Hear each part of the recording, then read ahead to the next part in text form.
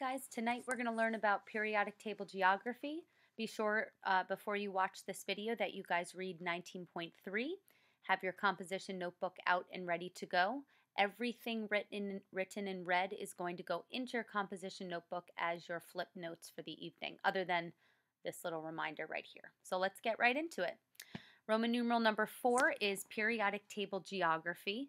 And we're going to start with our periodic table groups. So we separate our periodic table into 3 major categories.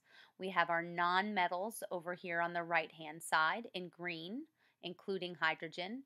We have our metals all the way over on the left-hand side in the bottom of the periodic table here in blue, other than hydrogen. And we have our metalloids that kind of walk that stair step down the middle. My metalloids pretend to be both metals and nonmetals depending. Now let's get into the geography of the different rows and columns.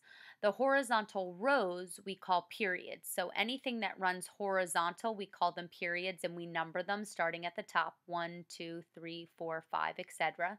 I remember that because at the end of a sentence, you always put a period, and sentences run horizontally. So that's one little tool you can use for that.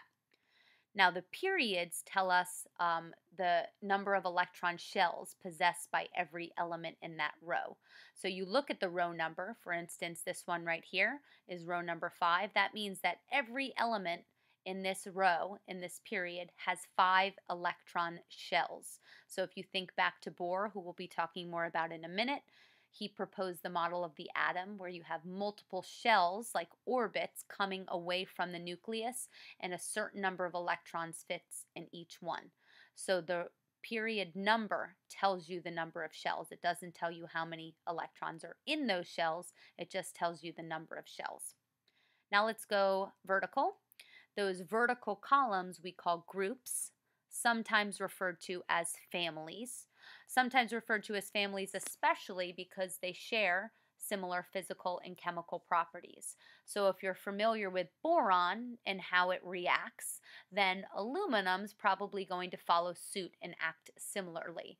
If something reacts with boron, then it'll probably react with aluminum as well. Not always, but usually they have very similar properties. The coolest thing about the group number is that it tells us the number of electrons in the outer valence shell of all elements in that group. So we learn that the period number equals the number of shells, but the number of the group tells us how many electrons are in that outermost shell. Make sure to get all these notes down because we're going to be coming back to this in a little bit. So if you look at boron, aluminum, and gallium, they all have 3 electrons in their outermost valence shell. Okay, let's talk about the diagrams of the atoms. We have 2 diagrams we're going to talk about. One you've done a little bit of research on, especially those of you that researched Niels Bohr in the last class. The first one is our Bohr diagram, and the second one is our electron dot diagram, or we also call it the Lewis dot structure. But let's go ahead and start with Bohr. So Bohr proposed a model of the atom where we diagram protons and neutrons in the center, the nucleus. The funny thing is that came later because they hadn't been discovered when Bohr made this model. But the most significant part of the diagram comes with the electrons, which move around the nucleus in orbits, energy levels, shells, or valence shells. Those are 4 different ways of saying the same thing. Different textbooks, different teachers, different videos are going to say different things, so you want to make sure you're familiar with all of them. But here's the gist of what you need to know for the Bohr diagram. Each shell can hold a specific number of electrons. So if we look at that first shell right outside from the nucleus, so pretend the nucleus is that sun, we're looking at that first planet that orbits the sun. In that orbit, we can actually hold 2 electrons. So unlike the planets orbiting around the sun, there's only 1 planet per orbit. In this one, we have 2 electrons which orbit in that first energy level. In the second shell, we have 8, and in the third shell, we have 8. We know we have more than 3 shells because that's just 1, 2, 3. We go all the way down to 7, but the rules after 3 change, and we're not going to get into those. So you guys just need to remember 2, 8, 8. Now, another thing that's important to remember is when we're counting electrons, Neutral atoms always have the same number of electrons as protons because my charges cancel out. And as far as you guys know, every atom is neutral. We haven't learned about ions yet. We'll be learning about ions when we get to chapter 22. Okay, Bohr diagrams. Let's do an example here. So you can go ahead and write example and write down B11. And if you remember from our isotopic notation, the B stands for boron, the 11 stands for my mass. And I can use my periodic table to figure out my number of protons and neutrons, but I tell you right here.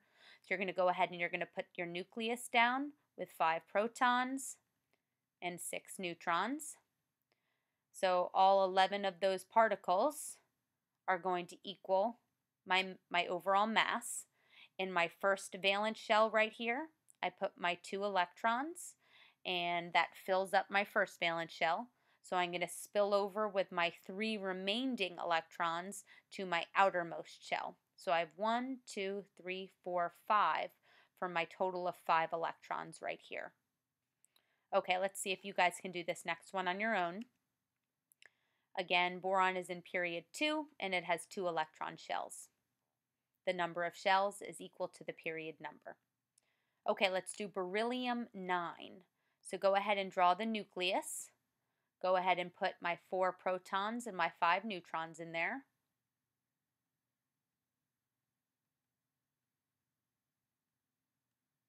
Now draw your first electron shell. How many can fit in that first shell? 2. How many do I have left over if I have 4 electrons total? I have 2 left over, so those remaining 2 electrons go into my outermost shell. And it doesn't matter where you put them as long as they're in the shell itself. Okay, let's do one that's a little bit harder.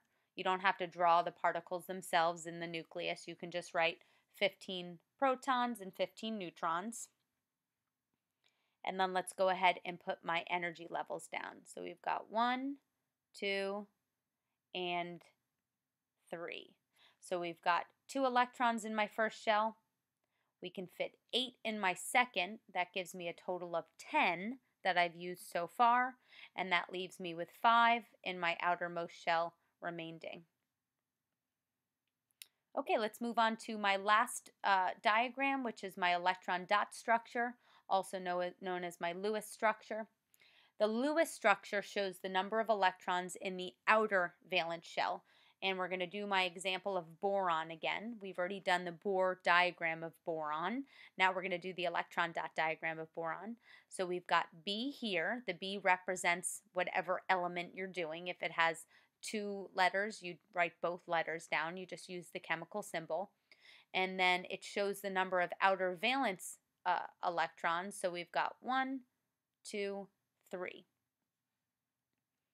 And if you guys remember, boron is in group number 3. Although if you look at your periodic table, it doesn't say 3 for that one.